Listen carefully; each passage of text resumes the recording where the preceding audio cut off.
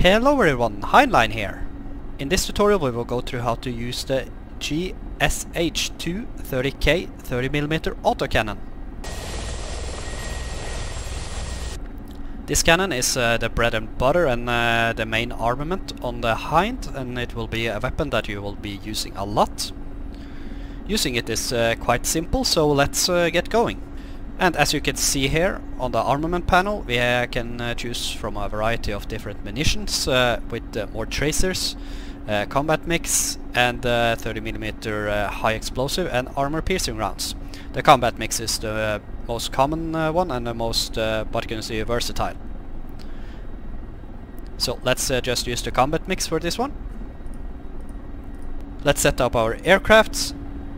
Make sure that the radar altimeter is on. Let's remove the seat here for better visibility. Let's turn on the auxiliary stores light, or make sure it is in on position. Turn on the sight and turn on the range insert and fire control. You can choose whether you want the firing rate on the cannon to be decreased or increased. It depends a little bit for me actually, which one I choose. If I'm attacking armored targets, I like to keep it at a low firing rate. I will show you later why. And if I'm attacking soft targets, then I like to have it on increased. So let's have it on increased for now, and let's switch it later and I will show you what I'm talking about. And like to have my MG burst on short. I like simply short bursts because it is quite a lot of recoil in the autocannon and it will push the nose down. Again, I will show you that later. So let's set the weapon selector switch to fixed MG30 and give Petrovich the instruction to turn on the weapon systems. Like so. And while we're at it, let's just show you a couple of key bindings.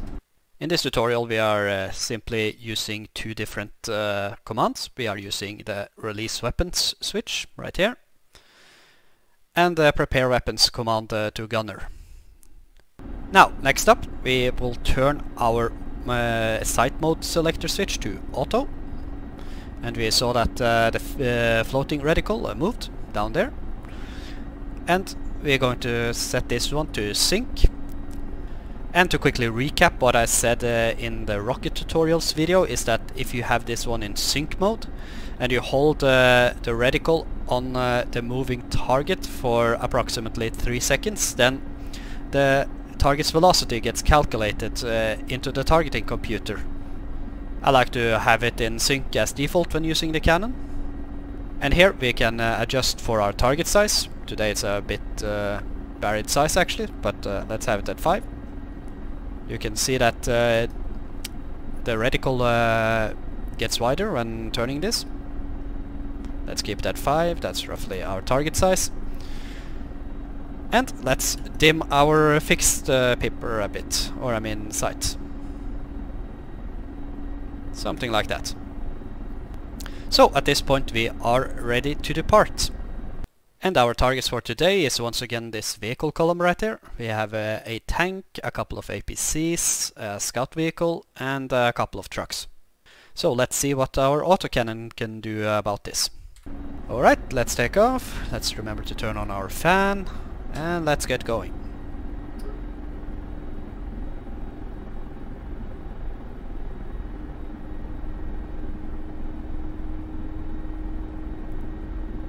Alright, we are approaching our targets. They are just behind that corner there. Let's once again do a pop-up attack, just like we do with rockets.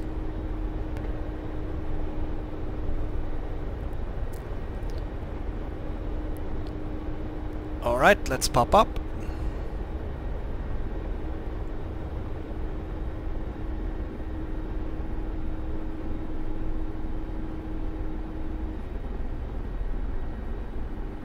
Oh, it was quite off course actually. There they are.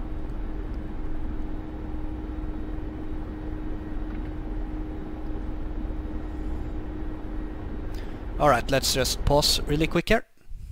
Let's just quickly go over the symbology on the HUD here.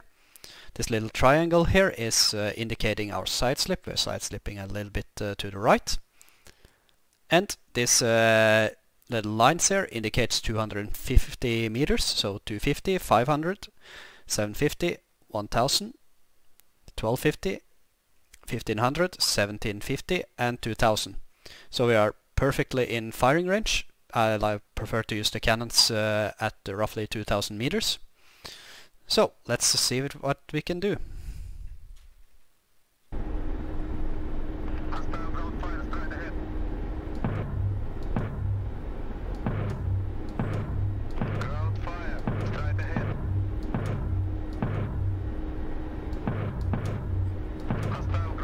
Okay, let's break away. We took some hits there.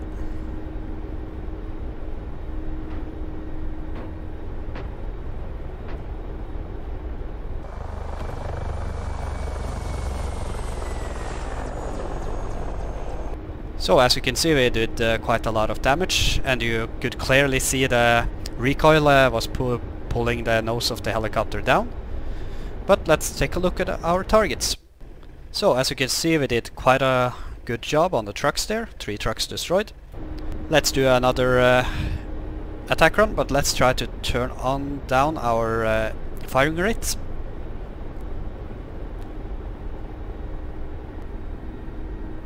Alright, let's try one more time. Let's see what we can do here. Let's try to go for after the armored targets a bit.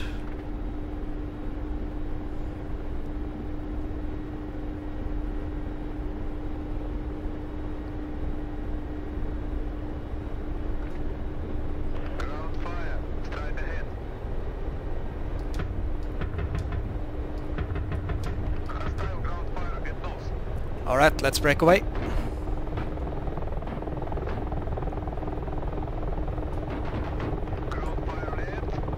We're taking some hits here, not good.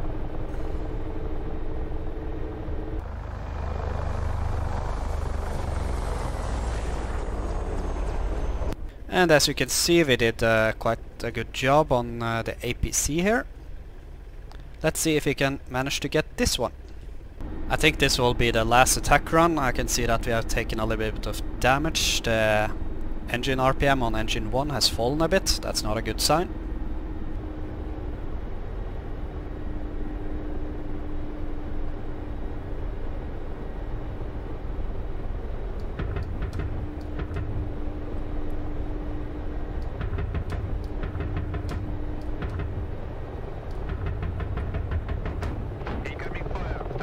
Let's break away.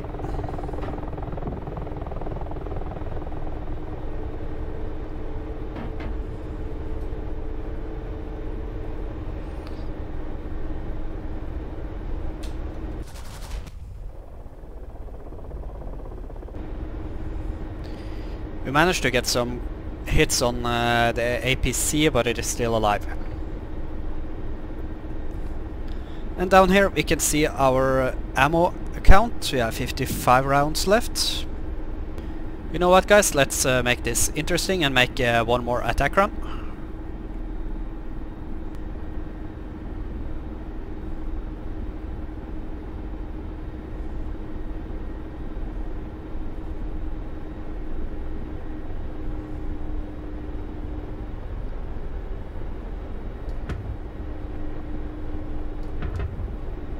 Took the truck.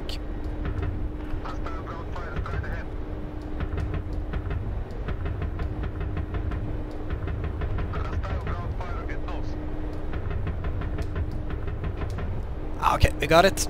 Let's break away.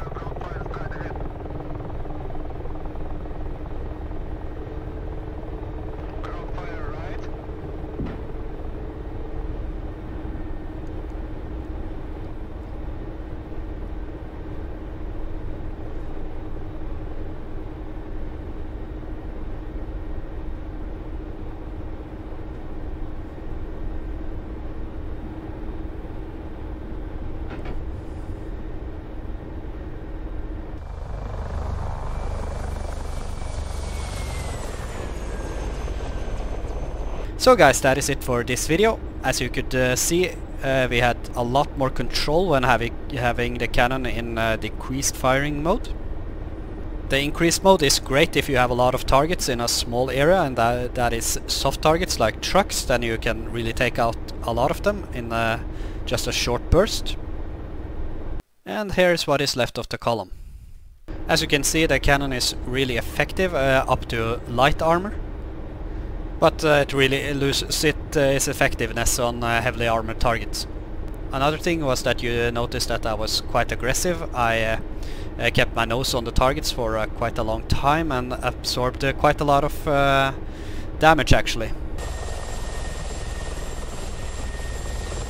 So please take note not to be as cocky as I was. And I hope you enjoyed the video. Like and subscribe, and I'll see you in the next video.